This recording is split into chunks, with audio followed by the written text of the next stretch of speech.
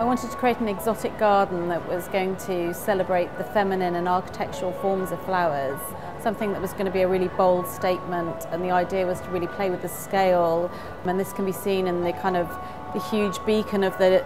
lotus that you can see from the centre of the piazza.